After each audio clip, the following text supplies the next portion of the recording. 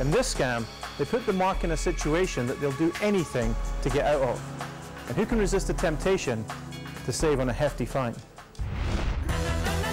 When a person becomes angry or nervous, they are far more likely to make a rash decision. And it's at this vulnerable point that a hustler can manipulate a mark into doing something they shouldn't. And there's nothing more likely to get Brits upset and hot under the collar than car clamping. Today, Alex will play the role of a car clamper, aided by a company van, fluorescent jacket and an ID badge.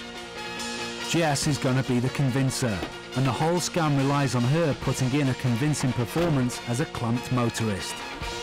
Not only must she play the victim, but she must also side with the mark, lure them into a false sense of security and persuade them to part with their cash. Paul has parked his car and texts Alex and Jess the directions. For this con to work, there needs to be a ticket machine and a space near Paul's car for a mark to pull into. They find the road and park up behind Paul's car. Now they just have to wait.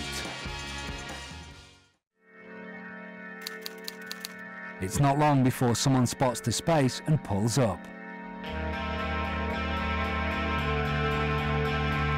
This lady has unwittingly become the mark. She checks the ticket machine. It's after 5 p.m, so she should be okay. The mark is gone, it's time to get to work. Alex will clamp the mark's car and Paul's car. Jess will pretend that Paul's car belongs to her.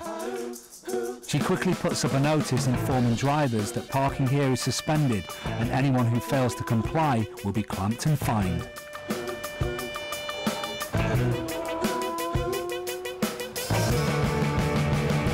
The cars are clamped and Jess gets into position. A few finishing touches and everything's in place.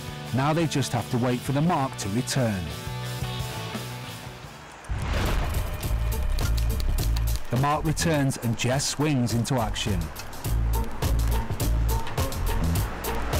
Excuse me, have you done that? Excuse me? Have you put the clamp on my car? Yeah, you're not allowed to park here. Don't be It's a parking ridiculous, suspension. it's a tiny sign. I'm sorry, there's a very clear sign. Well, what am I supposed to do now? Well, there's a fine you have to pay, and once it gets, you pay it, I can come round and get them off. How much is the fine? Fine's 120. Is this your car? Yeah. Yeah, you need to call. What do I do now? Sorry, what do I do now though? Because I need to get to work. I was there for 1 minute. I know, but did you read the sign? I didn't even notice the sign.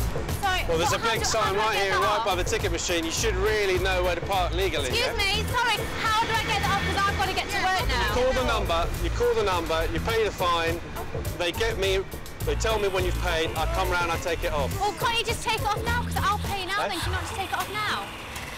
Well, you need to pay the fine, you get in a queue, I'll come back about an hour and 20 minutes. What do you mean I get in a queue? Hey? What do you mean I get in a queue? You get in a queue after you've paid. The hustle takes on an unsuspected turn, and the mark walks off just as Jess was about to throw her the bait. You know what? She might come back. I know she will.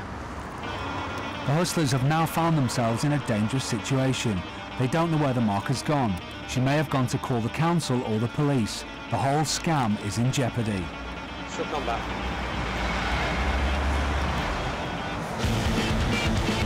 She's coming back, she's coming back.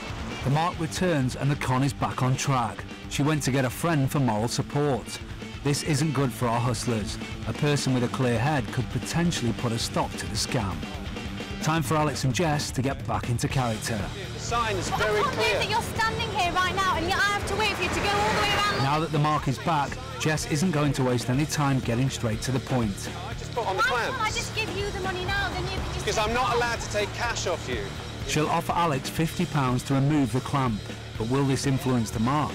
I don't have £120. What if I just give you 50? Can you not just take it off now? Do you know how many people would try and give me... For 50 quid, me losing my job, it's not worth it. So what if we both give you 50 quid, then will you take it off? That's 100. Then will you take my clamp off for that? Yeah, but you can't tell anybody I took it off because I could lose my job. All right? I want to help you out. Would you do that? Would you do it for 50 just to take them off now? It's better than 120. And can you do it now, though, please? I'll do it now. Thank you. Thank you. Thank you. You can't tell anybody I've done this. I haven't printed off the tickets, but you know you could get into serious trouble as well. So you've got to keep it just still. do it now, please? Just hurry up. The mark's taking the bait, and with that, Alex goes ahead and takes off the clamp. I don't know. Sleep at night. Given the opportunity to pay £50 rather than 120 and have the clamp taken off immediately was too good an offer to refuse.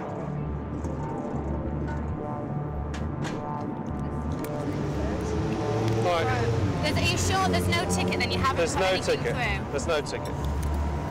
Thank you. Thank you. Right. Thank But you better move your cars now because I know. somebody else might clamp you. With the clamp off, the mark is overcome with relief and more than happy to pay Alex his £50. She doesn't waste any time hanging around and makes a quick getaway with her friend. With it being this easy to make £50, Alex gets straight back to work. By clamping another unsuspecting motorist, he can start his scam all over again. Come and park here, I dare you. The scam works because the victim in the end thinks they're getting one over the authority figure. They've been offered the opportunity to pay a lesser fee, therefore for them it's a victory. I parked my car there for literally like 2 minutes. I didn't notice the sign on the back of the pay and display thing saying you're parked here illegally. I came back and I had a clamp on there. How does the mark feel when she finds out she's been conned and Jess played an integral part? She was in on it. I said to that lady that the sign was not there, and she went, "Oh, I don't know. I said, "Oh." Went down there, I told my friend, I was like crying, I was like, I just got clamped, I can't believe it. I was just, and then the 120 quid, I thought, does it really cost that much to get your clamps taken off? And then he said, oh, I'll do it now for 50. So I was like, all right, I'll just give you the 50 and get it taken off now. When you park your car, just have a look around, look at the signs and make sure that you haven't parked illegally. Now in this situation, you must play everything by the book. Don't try to bribe anybody, because if something does go wrong and there is a problem, then you've got nobody to turn to because you yourself have committed a crime.